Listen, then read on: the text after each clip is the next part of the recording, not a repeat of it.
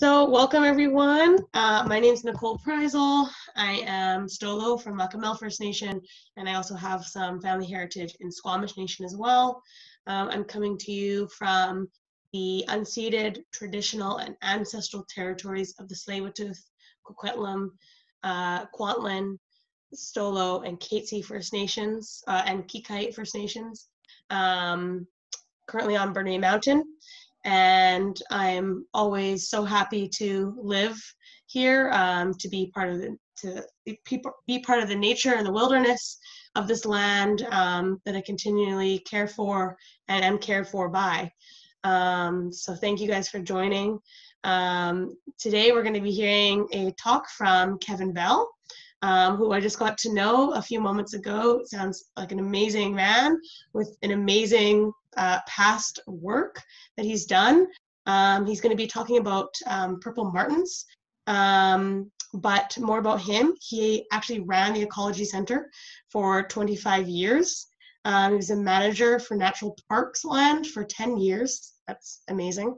An active member of Nature Vancouver, Western Canada Nature Society. I think he said since 1978. Part of the BC Federation of Naturalists.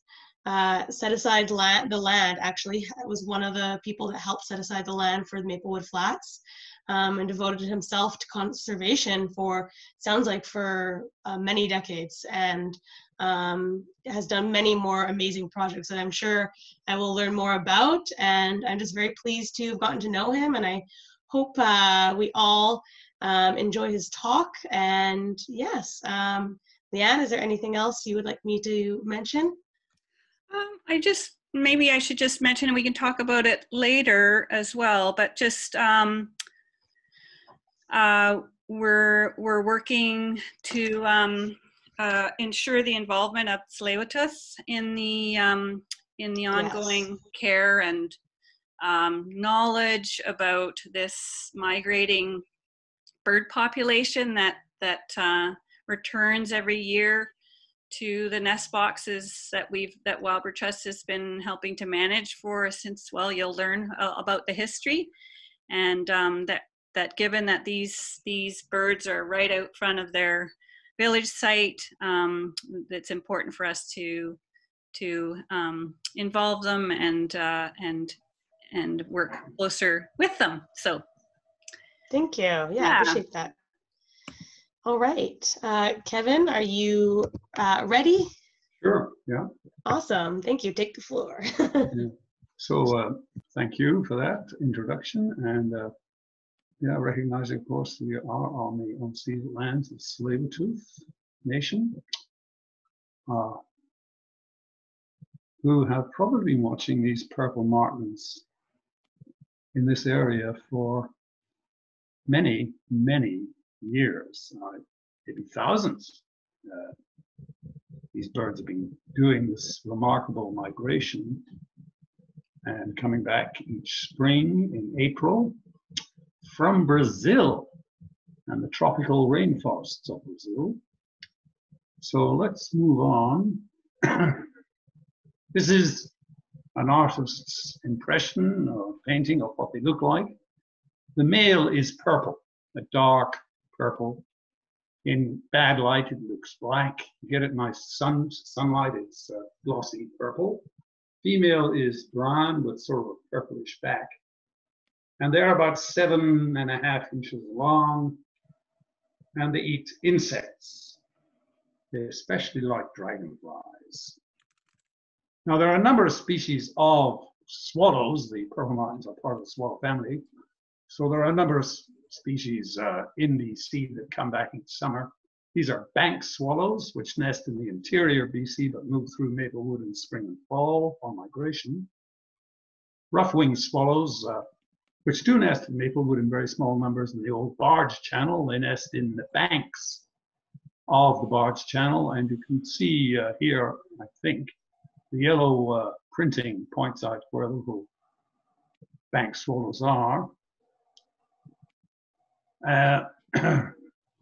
Western swallow called the violet green swallow.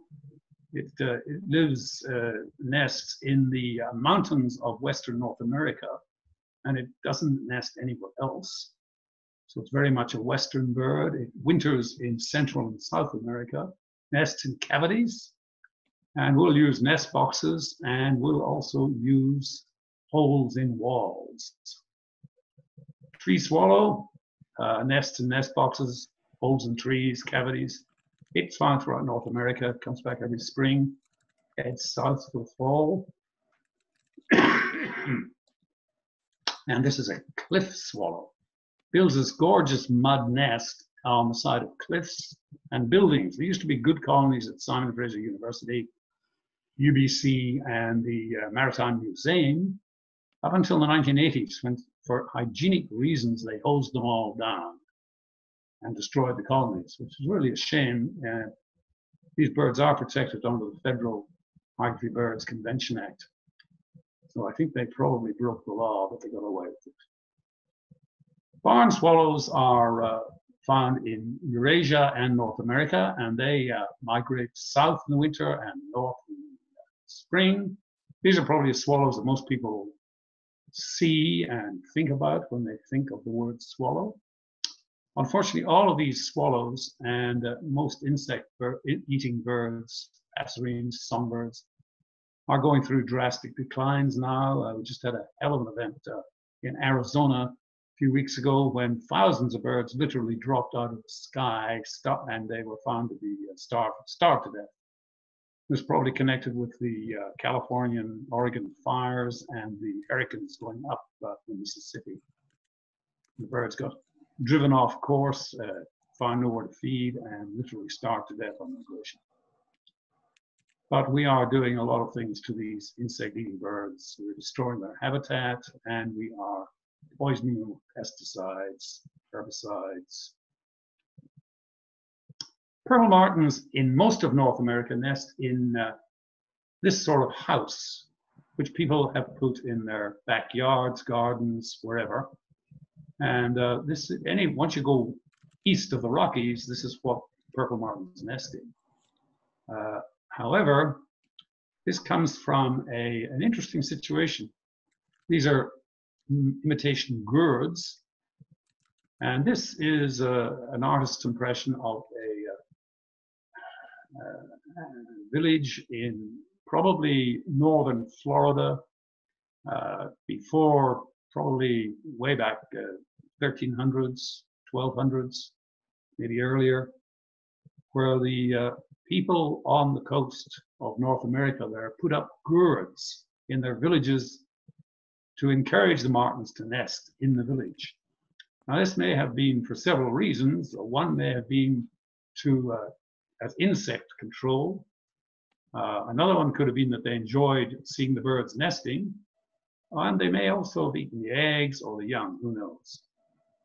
But certainly this was how the eastern population of purple martins got, if you like, addicted to nesting beside human beings.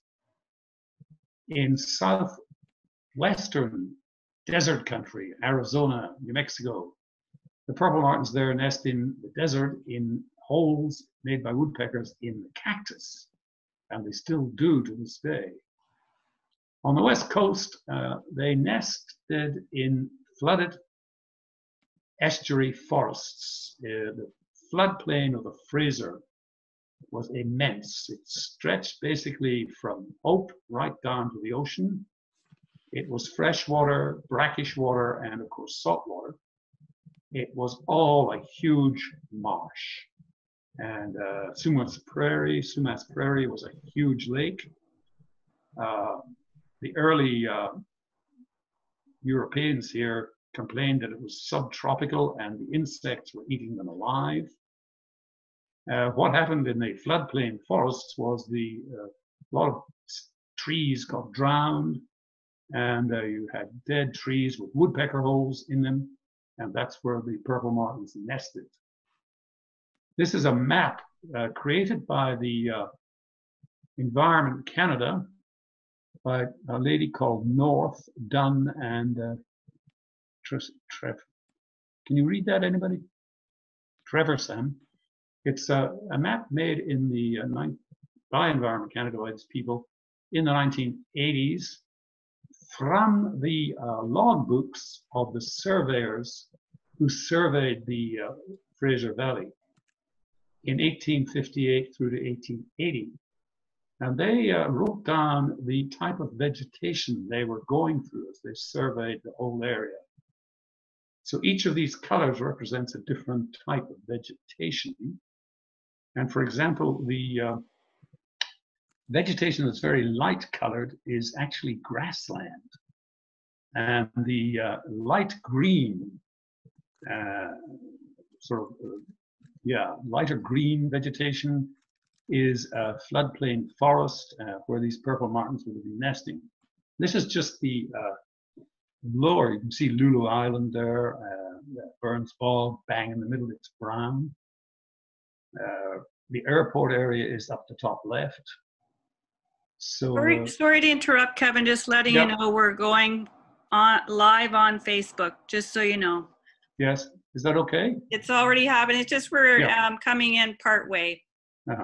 Yeah. So the top left-hand corner would be the slave-tooth, Squamish. What is the third nation? Slave-tooth, Squamish, and Musqueam. That's the Musqueam, top left. Nice. Where the airport was, that's the sort of vegetation that they lived with, sort of landscape for thousands of years before the goddamn airport destroyed the whole thing. So interesting map, and it certainly shows the habitat and the areas where the martins were nesting. There could well have been 3,000-4,000 pairs of martins in the lower Fraser Valley at that time. This is a simplified map from a book, and it shows the sort of simplified area. You can see the prairie shrub mix, the actual prairie, light yellow, the shrub and shrub forest areas. So that's where the purple martins would have nested, in the scrub and shrub areas, in dead standing trees with woodpecker holes. And of course that extended right to the east up the Fraser Valley along this different habitat. This is what it looked like, dead standing trees. This is where the purple martins were currently found a few years ago in numbers. You see, obviously, eastern North America is the headquarters. The West has very few. And I think this was done before the West put up nest boxes right along the West Coast. Animals that we lost when we destroyed the habitat. Roosevelt elk were marketed, the huge herds of Roosevelt elk in the lower Fraser, grazing at the airport, Delta, Richmond, you name it. We slaughtered them for meat, for the early settlers in Vancouver, etc. So we just decimated the elk herd. They just totally wiped out. Grizzly bear, the last grizzly was probably killed early 1800s in the lower mainland.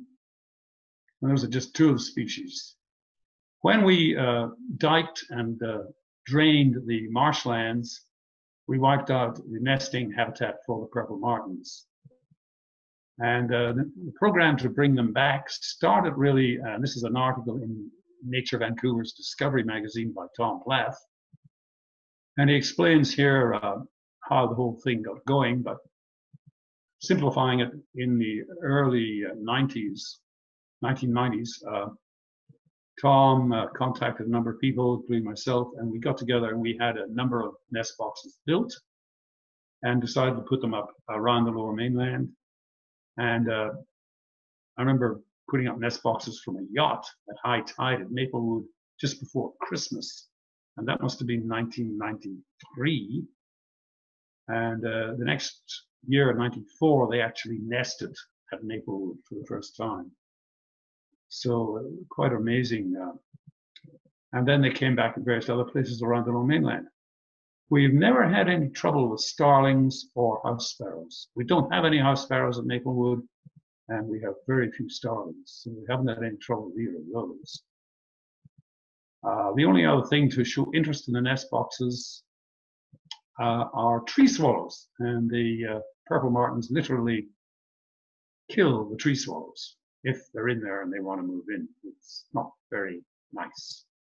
So purple martins can be nasty. The males here on the left, and on the right is the instructions for the nest boxes. Story I heard was that the nest boxes came out of Oregon or Washington.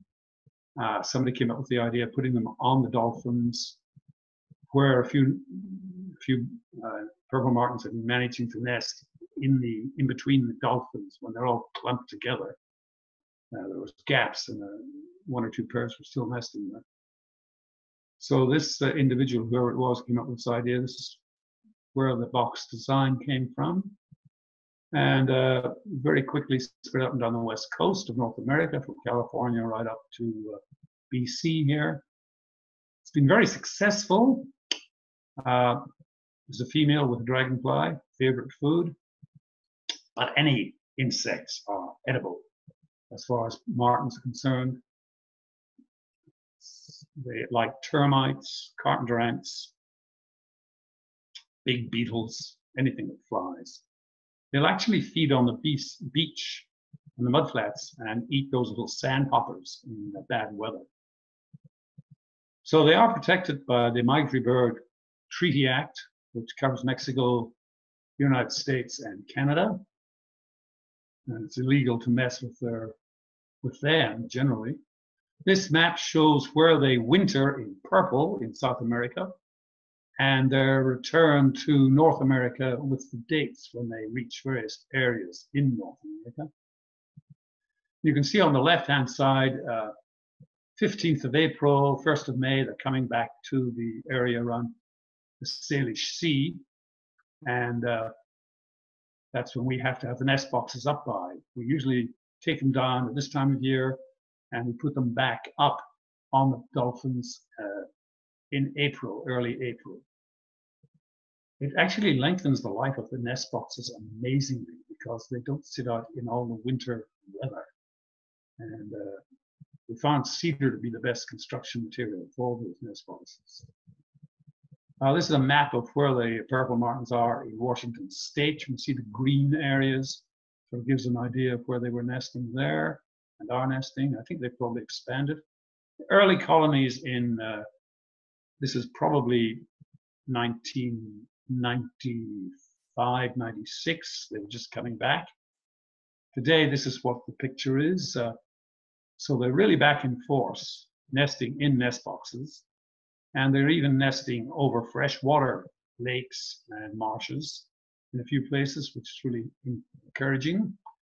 So we now have a really large number of these birds. Just read you something here.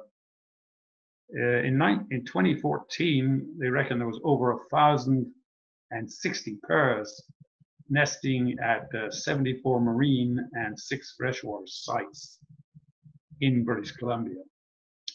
So that's not too bad. It was right down to about 2 pairs in the early 1990s. So brought them back from the brink of extinction, basically. A lot of people involved. There's an organization you can Google. Just forgotten the correct name of that organization, but put in purple martins on Google, I think you'll get it. Purple martins in BC. So this is the sort of habitat they nest in. These dolphins standing out of the water are creosoted, and they were put there originally to hold log booms. These are young purple martins at such a site, getting ready for their migration of 1,100 miles or 1,300 miles to Brazil, which they do, of course, twice a year. They go there, winter there, and then return. Quite amazing. Aerial photograph of the conservation area at Maplewood. It's a purple martin's view of the area. So it is quite an oasis for all birds and even few mammals in the area. There's a rather blurry photograph of volunteers putting nest boxes up at one of the sites on the west coast. On the right, people putting boxes up I believe at Maplewood, and on the left, boxes already installed. We tried various types. We tried treated plywood boxes, total waste of time. We tried plastic boxes, which were a waste of time. They basically lasted a few years, and then they went brittle and broke up. Plywood warped and rotted. This is a master birder on the left, Derek Matthews, who banded the birds at Maplewood for some years, and in the middle is Rob Lisk, and on the right is Mike Mont, two volunteers at Maplewood over the years, still volunteering. Mike looks after our log booms, shear booms, to keep garbage off the intertidal flats. These young birds being taken out of an S box, and you can see this is 2004. The birds being before they're banded. Gentlemen on the right are putting the boxes back up. On Dolphin. This is Mike Mont. This is when we're bringing the nest boxes in the fall. We go out in a boat and bring in the boxes. Unfortunately, Mike had an outboard motor that he very kindly lent us to do this. And someone walked into his yard, his garden, and stole the goddamn motor. So anybody wants to give us an outboard motor, we really like that. June Ryder, Dr. June Ryder, she ran the program for a number of years, kept track of how many boxes were used, how many birds were in there. In the years we didn't ban. We banned it for some years, then we didn't ban for some years. So we used to, we'd go through the boxes and clean them out in October. And from that, we could usually ascertain if the box was used as a nesting box by the purple martins. And yeah, we had a program where we had gone out through the summer and recorded birds coming and going from the boxes. We maybe did that 5 or 6 times during the breeding season, and we would be able to work out that box 50 had maybe 3 young birds in it, and so forth.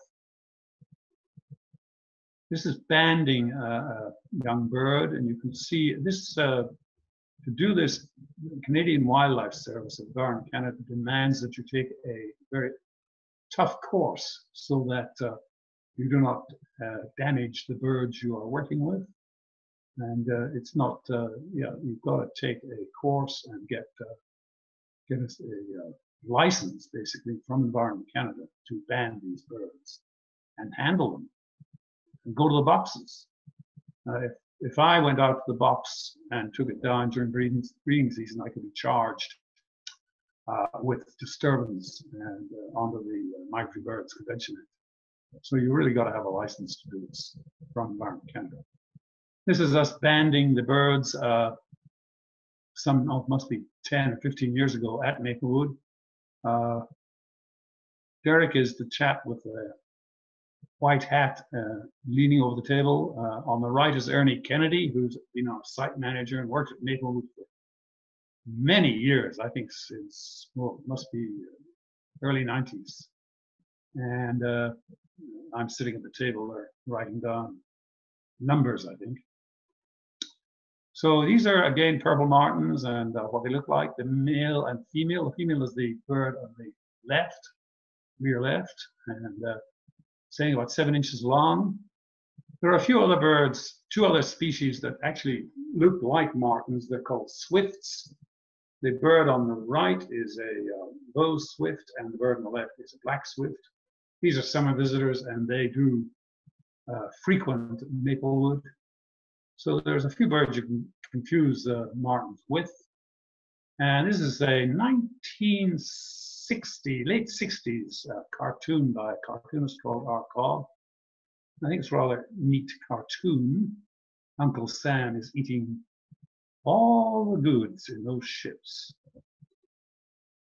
And of course, this is rather good. Cheer up. They've only declared it to be a potential health hazard. They didn't say we couldn't continue to manufacture it. And that's it, folks. Thank you so much, Kevin. That was like really good. I'm And sure I missed some stuff out, but anyway. no, I learned a lot. And it was really amazing to see like the charts of their migratory path for me. Yeah. And the dates too. And I never knew they went all the way to Brazil. Well, So yeah, the amazing thing, I did miss something out.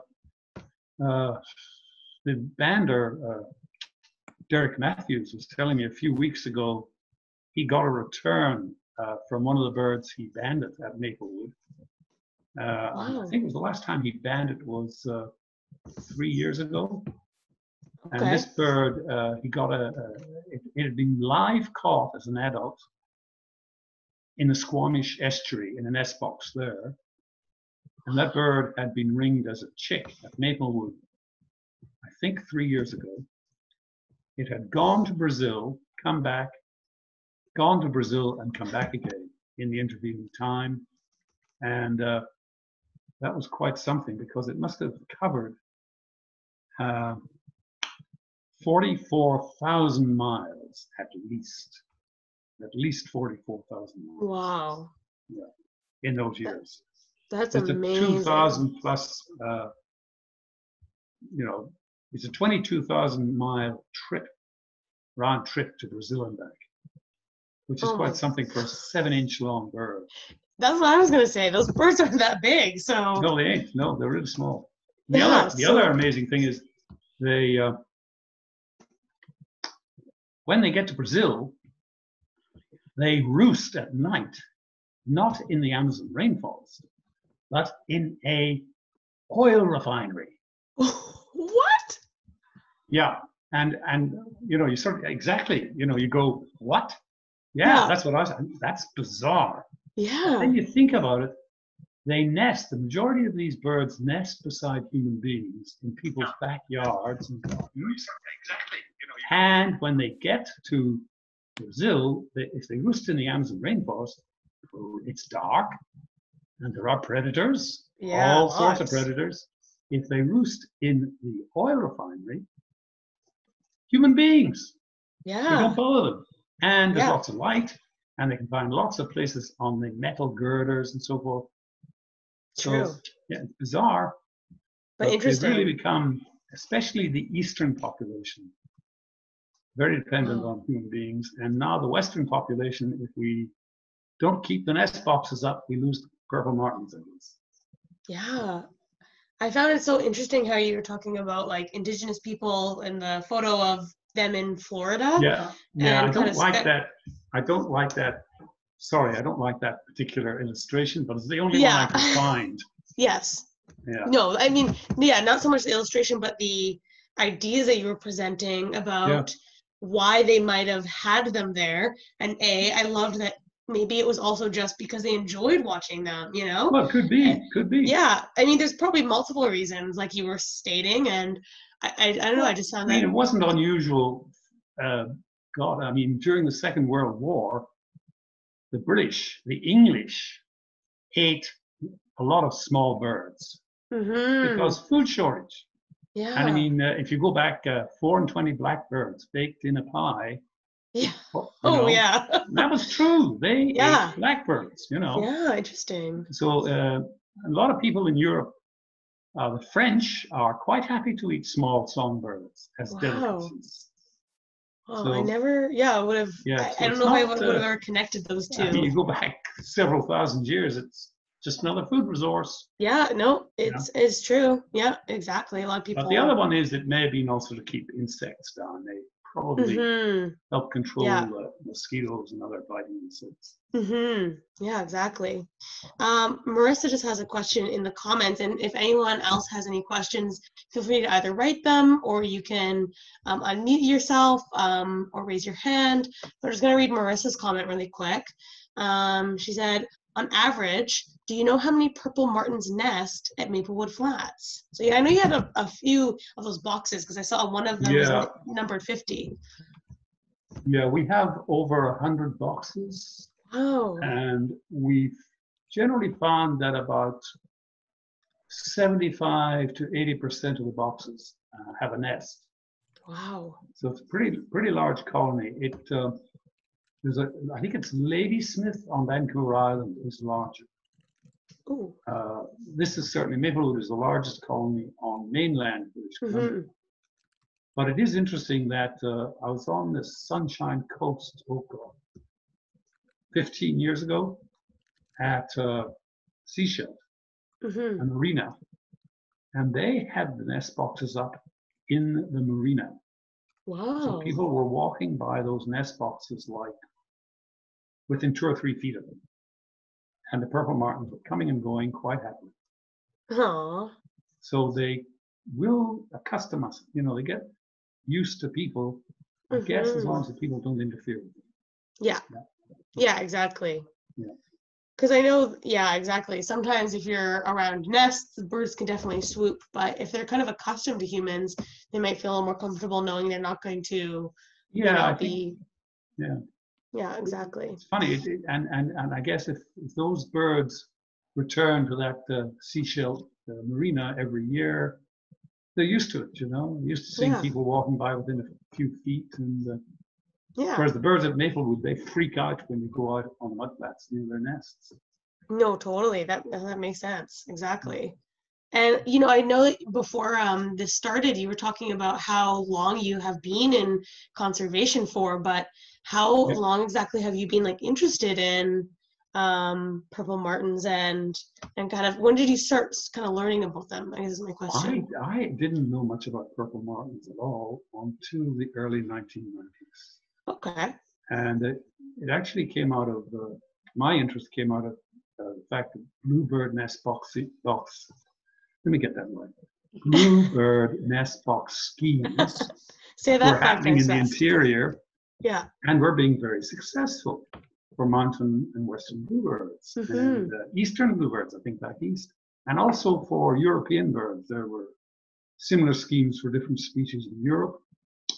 And as soon as the nest boxes went up, the birds took to them, it was a lack of nesting sites that was the problem. So when Tom Plath turned up with this idea, hey, great idea, Tom. And it only, I think, British Columbian Wildlife Department, Environment, the Canadian Wildlife Service, the Lynn Canyon Ecology Centre, who I worked for, and Nature Vancouver. I think we each put in $300 in a kitty and got the nest boxes made. Oh my God. So, I mean, it wasn't, those first nest boxes were made out of red cedar. And for $300, well, 4 times $300. Hey, and they were really well made. And now we put those up. We put them up, fixed them to stay up forever. Yeah. And they lasted for quite a number of years, the red cedar. But then we got into putting up boxes that could be put up and taken down every winter. And it sure expands their life. Yeah, you were mentioning that. Yeah. Well, the winter red storms, cedar is a great rot-resistant wood. Yeah. Well, the winter storms really hammer those boxes. Yeah, I can imagine. Yeah. And especially if they're exposed kind of near water, at least that probably salt water. Salt, yeah. But that's really cool. Frost, that's really and snow and wind and gulls sitting on top of them and pooping on them, Yeah. Every kind of thing you can imagine. Yeah, it just, Yeah. No, that's really cool. That's awesome. And does anyone have any questions? Yeah, I have a couple things to say. Just nice. We have a habitat committee that's also been it was established about 4 years ago. And one of the things that the research subcommittee, of which Kevin's a member, and Marissa, who's one of our new staff from the summer, and Chloe Hartley, who's the chair of the Habitat Committee, and Tom Flower, a board member, who's helping with our research. So they've been kind of doing an inventory of all the research projects on site, and one of them is around the purple martin colony because it's so important. And so we kind of put a hold on any banding just to make sure any of our procedures are appropriate, and that we have all the systems in place, but also acknowledging that it's such good work that we've been so involved in helping to help with the Purple Martin recovery. But through that work, and Kevin's touched on it, I touched on it near the beginning, but through that we've also unintentionally excluded Tsleil-Waututh. And so I know that there's been interest in terms of removing the dolphins and replacing them because of the creosote. So there's health issues around that we want to have a conversation with them, but it also means, like, how can we do this in a way that is continuing to protect the colony, doesn't endanger them, and how can we, and that's what we're looking with this year, with the help of people like Marissa, is reaching out to Tsleil-Waututh and involving them in the removal of the nest boxes, doing the observations that we've had a practice of doing, and then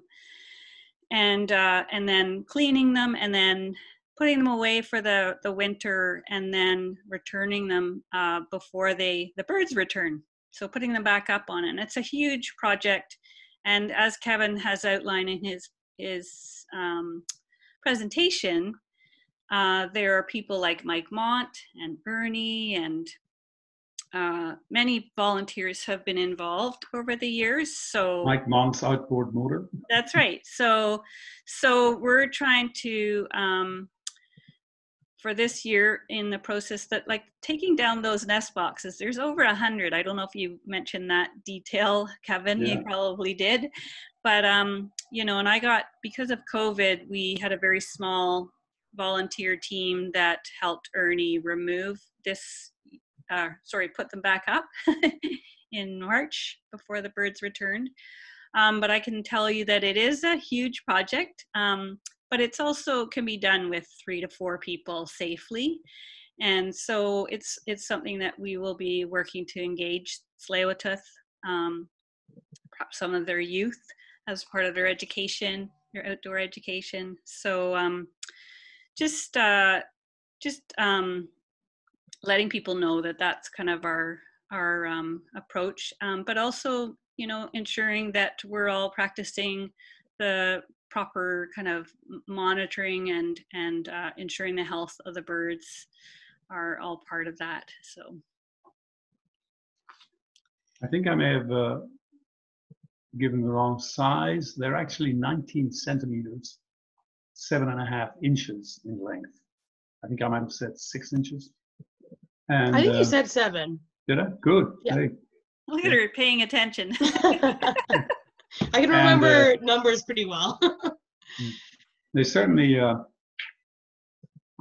like to think that this bird is linked with the original people of this coast, and that they probably were delighted in the spring to hear the song of the purple martins when they returned in April, and stayed for a long, hot summer. And I guess they were sad in early September when the birds left. And one wonders, I'm sure they must have had stories and ideas around where those birds went to for the winter.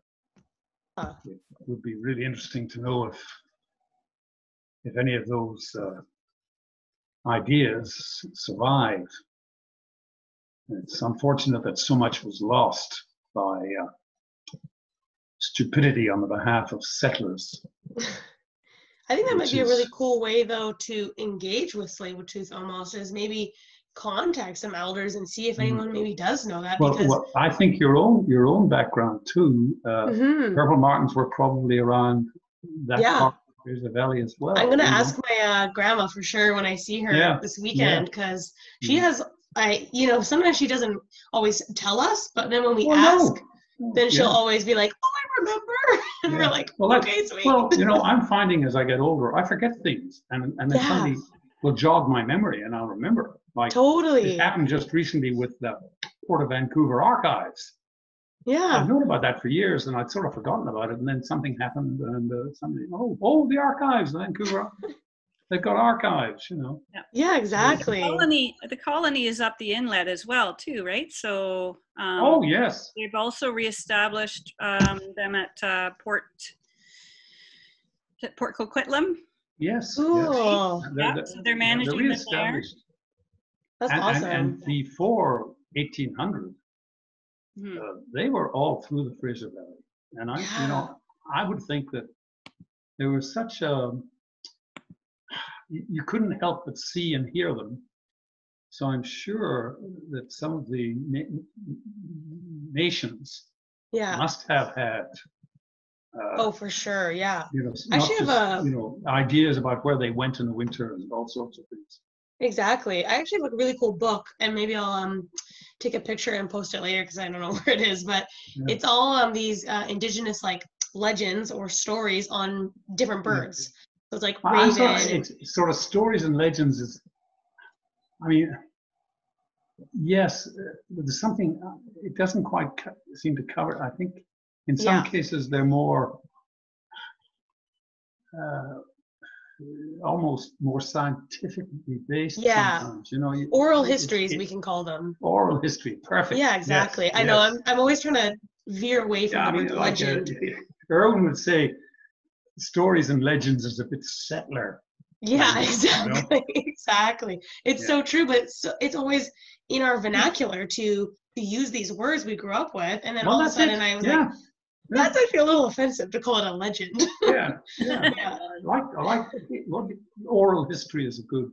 Was that what you said? Mm-hmm. Yeah, but I'll look at the book because if there is anything, even maybe just on swallows or something, then it'd be cool to share. Yeah. Anyone else have any other questions? Yeah, I know. So sorry for. Okay, no, it's all great. It's all great. Oh, there's Erwin. There he is. Oh. What do you think, Erwin, of calling the legends and stories is a bit sort of settlerish? Oral history better?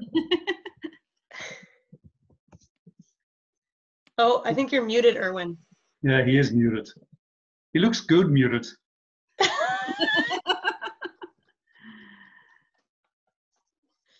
Positionality, that's called positionality. So a white person might think, oh, noble legends of those savages. But then, so it doesn't necessarily mean that that's what's implied, but that's often the trap. So oral history would be better? Yeah, I mean, they're all, at the end of the day, the irony is that language is an evolving process. So 5 years ago, 10 years ago, 5 years from now, oral history might feel like, oh, that's a bastardized anthropological term, Could be, yeah. Good point. Either come from some tradition, anthropology or. Yeah, things are always changing, and it can be, tricky to stay updated, but I think even myself, I'm constantly learning. I think we're all on our own learning journeys, and as long as we're trying, and I think that's kind of what's most important, right? But yeah, I think definitely even asking other Indigenous people how would they consider that, right? And there's probably a variety of people who think a variety of things, but at the end of the day, it's just amazing to learn, especially from elders, knowledge keepers. When they do share that information, it can be really, beautiful to then be able to carry that on, as a youth or a young person, to then go, okay, now I can share this with my young ones in the future. Which, I like that. Well, it would really be nice to find out if any of the other nations in the Fraser Valley, the Lower Fraser floodplain areas, had any oral history. Mm-hmm. Yeah. Well, that is now we know that. Still remembered, Yeah. Oh yeah, are you asking Kevin, if the local nations have those intact oral histories? A great research project or something. Yeah, no, I think there's hundreds. There'd be several thousand. I mean, it's really accumulation, right? That when you consider how effective the colonial system was to steal the kids in the residential school, that was a really effective tool to break those oral histories, Yeah. but they nevertheless they survived. So those stories continue. Like the Tsleil-Waututh have their origin story. There's information about all kinds of different spaces and locations, and then there's some, like, the Squamish can benefit from Major Matthews. There's a settler who did extensive interviews with Squamish Nation family members. So there's a particular skewed knowledge base in Vancouver anthropology that looks at Major Matthews, but in fact that's one perspective because he interviewed only select individuals. It's not that he did representative sampling of oral histories. He chose some stories, and so they become more important over other ones that may not have been documented through books or history books. Or so it's very tricky. It's very complicated. Hell of a lot must have been lost. A lot must have been lost. Yeah. Well, I was taking some classes at SFU, and they were saying that a lot of nations, like a lot of anthropologists and people of that time, if they weren't interested in your nation, a lot of times you don't have a lot of books written about it, because, you know, maybe a nation like Haida was so studied and researched, where a lot of other smaller nations, they weren't. And so there's a lot missing there, and it's sad and heartbreaking. But I think it's really nice when we do have the knowledge we do, and we can continue that through listening and visiting and different ways like that. And it's amazing, like, as you were saying, you know, sometimes if you ask the elders, it'll jog their memory, and they'll say, oh, yeah, my grandmother did tell me something. Or my grandfather told me something. Yeah. You know, There's sometimes I have to ask my grandma multiple times, like, and my cousins always goes, how do you find that information from her? And I'm like, because I've asked the same questions probably 10 times, and maybe the 8th time she'll remember it. And then I'll be like, so I, you know, either write it down or record her. And sometimes it's about just being patient and also just persistent and knowing that they have 80 plus years sometimes of knowledge. You're not always going to remember. And then if it's something from their grandparents, that's going back another exactly 80 years, you know, which is a long time. It is. It really is. I've noticed this too, getting older. Somebody will ask me something, and I won't remember. I won't know the answer. And then in the middle of the night, I'll wake up and I'll remember the bloody answer. So, you know, that happens exactly. to all elderly people. They can't remember something right now, but 24 hours from now, hey. Exactly. No, and I think that's why it's important to spend lots of time with those in our lives, because you never know. I didn't think Erwin was trying to say something. I don't know. Sorry if I was just saying that's why Lee Marickel's writing is so popular, because she tries to capture the kind of knowledge of pre-contact and has a kind of a attunement to those poetries and the oral stories, and she writes it in a particular way that's not so archaeological or anthropological. So it's more like she's doing creative writing of these stories. You're blending. You don't know whether you're reading her interpreting a story that she's heard, or she's actually creating her own poetry. But she has poetry from the Flats, and I think, Kevin, when we look back at 49 years ago, when Leonard, you know, made that comment about saving the Flats for future generations of Tsleil-Waututh. I mean, then they called them Burrard Indian Band members, right? It wasn't even called Tsleil-Waututh. But then Leonard was there and Sue was there, and that is only 49 years ago. But that becomes an archival piece that we can then point to, because you made the point, Kevin, that essentially when we saved the Flats, we stole it for the second time. Oh, that's right. And, we didn't mean to. The proof of that, but the proof of that, it wasn't done on purpose. But done to protect wildlife, but we did it. The proof of that is 20 years before 1993, right? Before the Flats were created, 20 years before, we have on record Leonard saying to the film camera from the National Film Board, wouldn't it be great for this to be saved for future generations? So he's actually on record challenging us not to do what we did 20 years later. And now, why it's so interesting, this cultural heritage project that we want to do, kind of mirroring looking at the Barge Channel the fuel storage bunker, that big cement bunker just on the south side of the nursery. And then you walk down to the waterfront. What are you walking on? Are you walking on existing fill, new fill? Are you walking on destroyed habitat? Then you look, then white folks would fetishize over the kind of industrial heritage, but in fact, what heritage? There's so many fluid mixes of heritages and stories here, and to tell the industrial heritage, we could say, oh, we don't want to go there. Like, we don't want a Gassy Jack sculpture. We don't want to memorialize that. But in fact, by recognizing and talking openly about the airport, the airplane strip that was there, the gas station that was there, barge channel, and we look at the horror of those photos that Kirsten found for from the north looking down to the flats from the 30s when the gravel pit was there. McBride. It's an amazing photo of destruction. So we actually want to show that photo because it shows what the Tsleil-Waututh community had to deal with. Meters away from their homes was this mine site, which now we're like, oh, this is the beautiful Maplewood Flats. Well, actually, that's not the whole story. So we're going to do this proposal to Heritage BC in the end of the month, and it's a fascinating, complicated project because what story do we tell, and do we hide them or no? Hiding the truth actually hides some of the ugliness of the settler occupation. So it's complicated. Yeah. One of the things that always comes to my mind is that imagine watching the intertidal flats and salt marshes being destroyed, and that's where you got your food. Like, you're actually sitting there and you see part of the salt marsh where you got bulbs or berries or whatever, and you were sort of gardening there,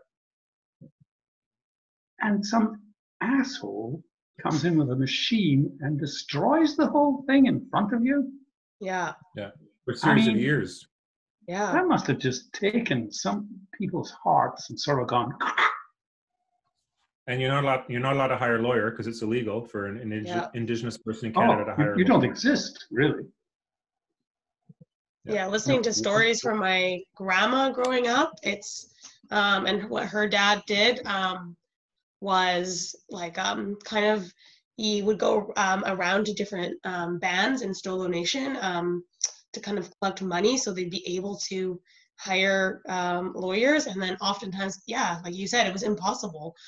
Many times it was like illegal for you to hire a lawyer. And then if you could find someone that, would do it, you faced a whole lot of other bureaucracy and rules and legislation that's just continually stopping you. And yeah, it's really tough to hear those stories, but at the same time, like you were saying, Erwin, we need to hear that because, and I think Marissa probably knows when we were listening today at the decolonization webinar, that stuff is important to be talking about. It's uncomfortable, but it's important, right?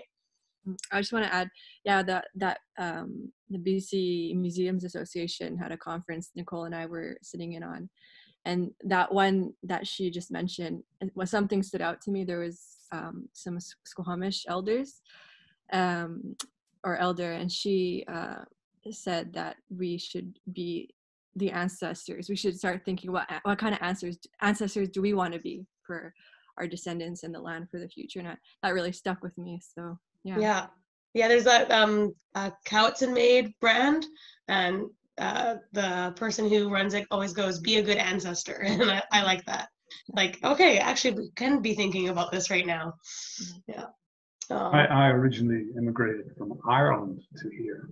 Wow. And the Irish history is interesting in that prior to medieval kings of England, Ireland was a series of small nations or tribes or clans, and they were very similar in many ways to same as Welsh and Scotland, and the same with the Welsh and the same with the Scots.